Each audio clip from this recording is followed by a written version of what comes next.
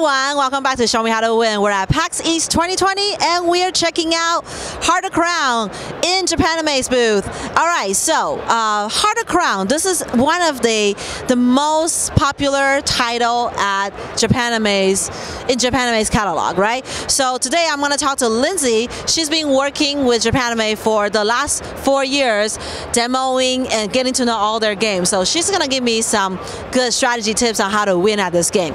Lindsey, for those of them who are not very familiar with Heart of Crowns, can you give me a quick introduction? Yeah. So Heart of Crown, basically the story is that the emperor just died and we're trying to hire one of these princesses as the royal advisor and trying to get to them to the throne. And in order to do that, you need to collect resources and build up your territories and collect succession points in order to win. I played this game a while ago. I remember it's a deck builder. That's kind of like the base mechanic, but there's a kind of a weird twist to how cards work. There's like a direction system. Can you talk to us about that? Sure. So when you're playing down cards, you also want to pay attention to the arrows on the cards. So there will be yellow arrows on the side, and that just means that you can place another card down. Now some cards won't have any arrows, so you won't be able to place more down, but some will also have two, so you can place down below it and keep going placing down cards, so you can chain cards that way. Right, because you actually have very limited amount of actions you can do, even though you have a hand of cards. So unlike most deck builders, you play all your cards and you do whatever it says. If you don't have the right combo, you can only get to do one thing. You have to basically pick one card to play. However, if you build your deck really well, you can sort of chain the arrows. You can do this and then this and then this, right? Exactly. Yeah, so you always want to, if you notice that you have a card that doesn't have any arrows on it, you want to play it last, so you're able to play the other ones with arrows. So she already gave me a good basic strategy, play the ones that don't have arrows last. Now, let's talk about the different princesses. You have to sort of get enough points to even get them to come to your corner, and then once you have the princess, then you can start to try to win, right? So tell us about the princesses. So the princesses itself, they cost money in order to buy them. So at the beginning of the game, you're trying to buy enough money to buy them.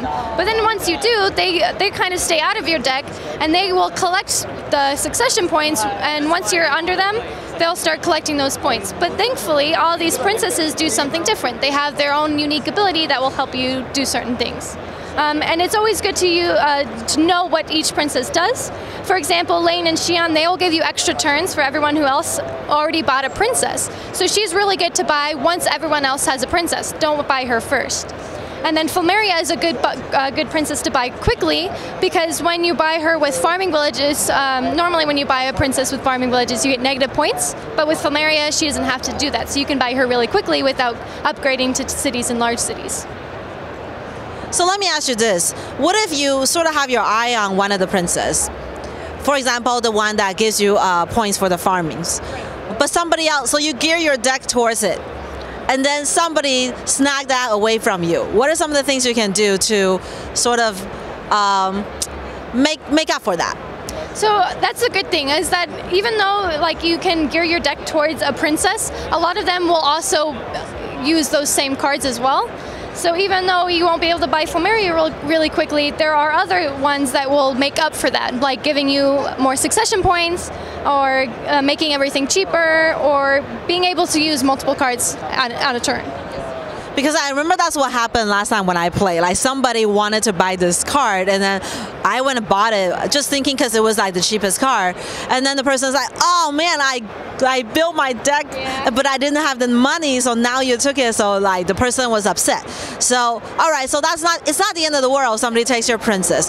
Now there are also cards that really work well together. So can you give me some examples? So like I said before, when you're playing arrows, you want to make sure that it will keep having arrows. Now some cards will not have any arrows but let you draw cards, but then that's kind of pointless, because if you drew cards you won't be able to play them down again. So that's why you want to chain this one with cards that have 2 arrows. Like for example, I have a trading ship that doesn't have any arrows, but a post horse with 2 arrows. So if I were to play this under it and draw 2 cards, I can keep playing down more. Are there any other cards that work well together? Another card that can work well together are buying the Wishing Wells and Alchemists. When you're playing deck building games, I like getting drawn cards, because then you can have your whole deck out in one hand, even if you have a bad hand to begin with. And then Wishing Well is good to get rid of useless cards, like we start with apprentice maids that don't do anything, you can use that to get rid of them and have a better hand. All right, there's something I forgot to ask you. So at the beginning of the game, when you're buying cards, in this game, you basically flip the card over, and then once you have like 8 different ones, then you stop, because there's actually more than 8 types of cards in here. So once the stack is out, you could get other cards. So what are some of the cards that we should go for at the beginning of the game? The beginning of the game is basically you want to try to start getting cards that will either give you more money, let you draw cards, or let you upgrade your farming village. So for example, you have the city development card, which you can pay to upgrade your farming village for a city, which is way better because it gives you more money to spend, and the farming villages are negative, but the cities aren't any negative points. So you can also get, you might also pull out a super expensive rare card, which there's 2 in the deck. You wouldn't want to buy that right away because they're super expensive, but they also are, you want to get them quickly before anyone else because there is only 2. Only 2. All right. So what about towards the end of the game? Like, say we're not focusing on those rare cards, but maybe what are some of the good things to do, strategy to embark on towards the end, because it is a race, right? It's a race to how many points? So you need 20 points to win, but then every other turn, or every other player gets 1 turn to also get to 20, and if they do in that 1 turn, then it's the race to 30. But once you do have a princess and your deck is kind of filled with all these cards, it's not really good to buy more, because then it could clog your deck when all you need is succession points. So it's good to buy cards that will let you banish cards, which is basically taking them out of your deck, which the adventurer does. They basically, you pay a coin to banish a card, and that will help you make a smaller deck near the end. So all you have to do is succeed your succession points. Those are some great tips. Okay, so now we play the base game. We want more content. Japanime does not disappoint. There's lots of content. So tell me about the expansions. So the base game does come with more than you can play with. So there's 10 market cards you play with, but then the base game comes with like 18, so you can have a randomizer deck to play with it. Then the expansions come with an extra princess power.